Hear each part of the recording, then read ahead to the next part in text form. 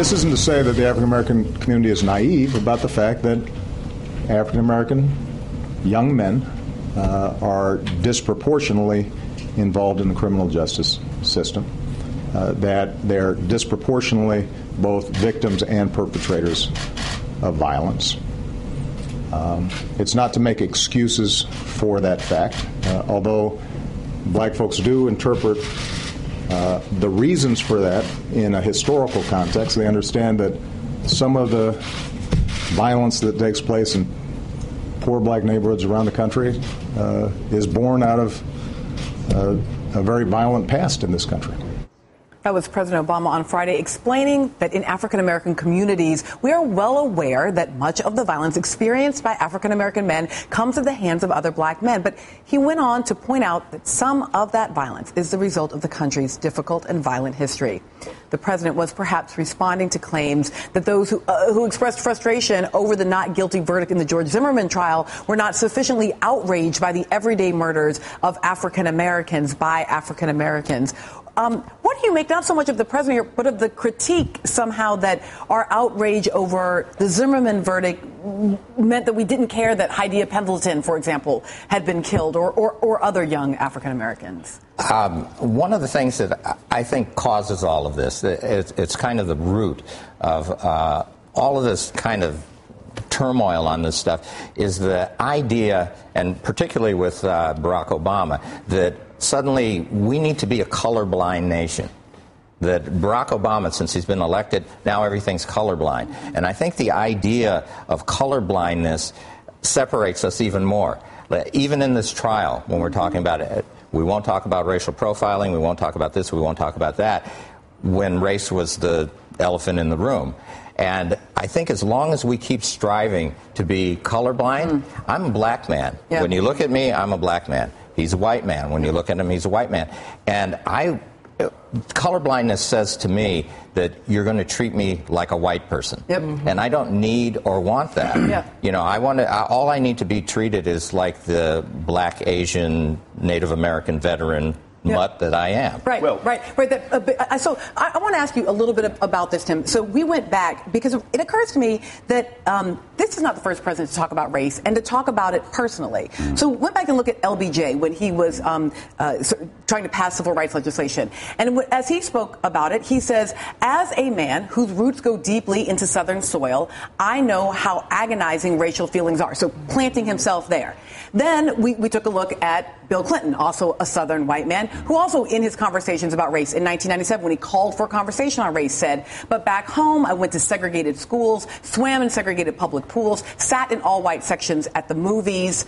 He went on to say, and traveled through small towns in my state that still marked restrooms and water fountains white and colored. And then the final one, the one that really tripped me out, this was President Carter was asked during a town hall, if you fell in love with a colored woman, would you be willing to marry her? And he says, as far as intermarriages are concerned, I've never been in love with any woman other than my wife, but I would hope that in the true spirit of equality and in an absence of racial prejudice, that I would not let the color of a woman's skin interfere with my love for her if I felt that way. And marriage, of course, would be part of the relationship if the circumstances should permit. So, I mean, we have at least 3 presidents, all of them Southern white men, who all spoke about race in this personal way. But only in this country, for a lot of white folks, only when people of color speak about that issue are they divisive. Now, if a black man speaks to black truth, then that's divisive. If white folks deny black truth, that's uniting. And this whole deflection to black on black crime, first of all, we shouldn't call it that, because we don't call white on white crime that, even though it's 2.5 times more prevalent numerically. So until we racialize what white folks do to each other, then we need to stop doing that with regard to what black folks do. Why don't y'all just be white on whiteness? And finally, you know, to bash civil rights folks for not sufficiently, in their mind, because in fact they do talk about these issues,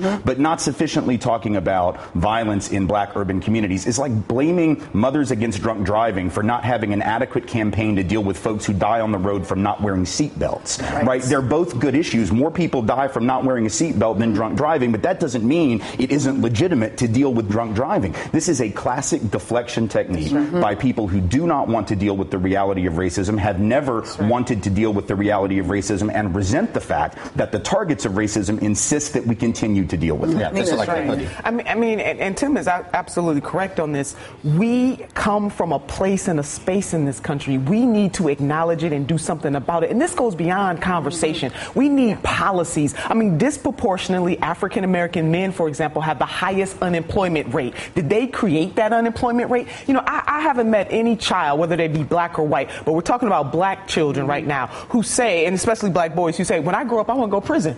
I'm looking forward to that. I want that to be my experience. I want to be racially profiled. You know, my husband was a former police officer, and he talked to me coming home from work about ladies clicking their doors. Now, this is a law enforcement officer that if you needed help would be there to help you, but because of his skin color, you automatically assume that he is somehow a criminal from birth. African American people, children, male and female, particularly males, they carry that burden every single day.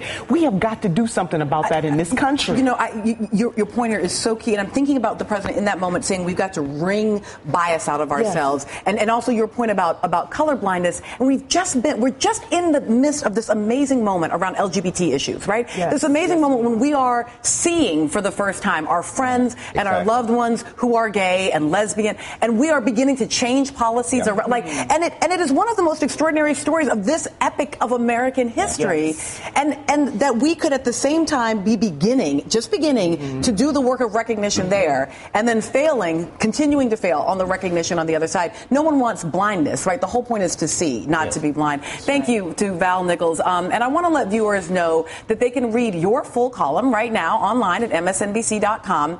Up next, we've got more, but we're going to switch gears a little bit. As activists prepare to hold vigils in 100 cities around the country today, President Obama says it is time to take a stand on Stand Your Ground.